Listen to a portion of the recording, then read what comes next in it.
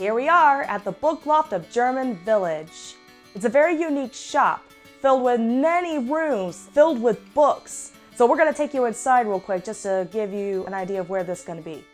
In the science fiction room 11 across from the Yoda is where you'll find Mary's book. But her book you should. Okay. All right, back to finding the book, which is right there. Isn't that beautiful?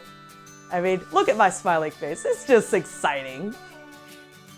Okay, let's get to Gramercy Books in Bexley, Ohio. You'll find this right across the street from the library.